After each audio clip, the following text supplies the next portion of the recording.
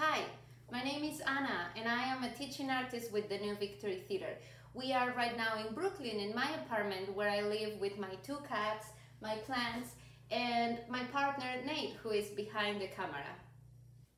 Today I want to share a fun game with you that you can play with your family and be able to write fun stories or play that are out of the box. All you will need is paper, a pen or pencil, and maybe scissors. And 3 containers. The basic elements to a good story are 4. We need to start with characters. We also need a setting or a place where the story will develop. And we need a plot or a challenge or a conflict that these characters are going to face. And the 4th thing is an ending or a resolution, but you are going to write that yourselves. The game consists in writing lists of interesting characters, settings, and plots. All your family can come up with interesting elements, and you can take them from the containers or the boxes and create your stories that way. Some examples that Nate and I came up with are, for characters, we came up with a friendly witch, a grumpy clown, a very smart detective, a dragon with a toothache, which I think is very fun. And for settings, we have in a tower of a castle made of chocolate, a magic forest, under your bed. And for plots, we have chased by robot bees, has important information but nobody believes them, or accidentally sent to the past by a time machine.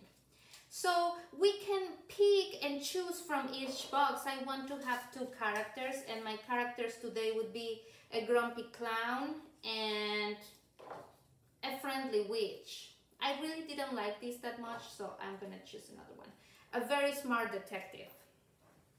Now I can pick a rickety rope bridge, and the problem is that they are chased by robot bees.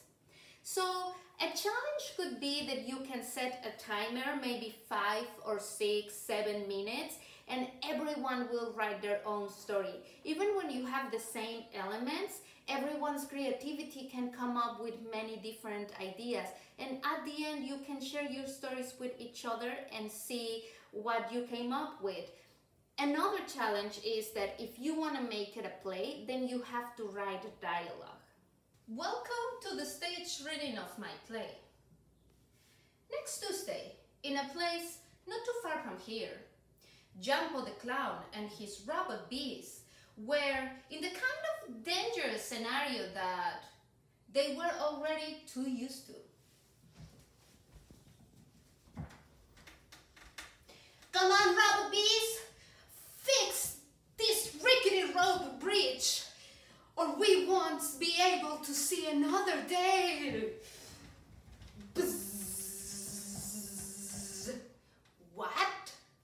Are you saying you can fly and this is not really your problem?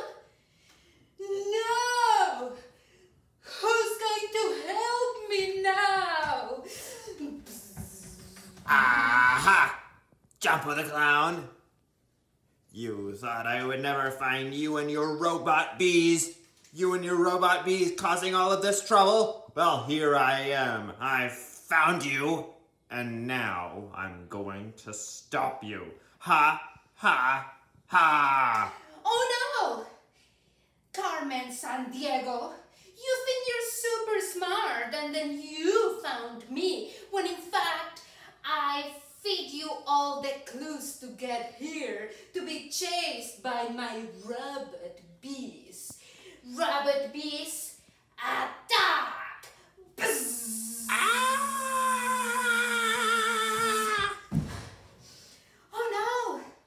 What will Carmen Sandiego do next? Will she be able to escape the robot bees and capture the grumpiest clown, Jumbo? Find out when you tune in next time. I hope you have a lot of fun playing this game with your family and that you share with us the fun stories that you created. Bye!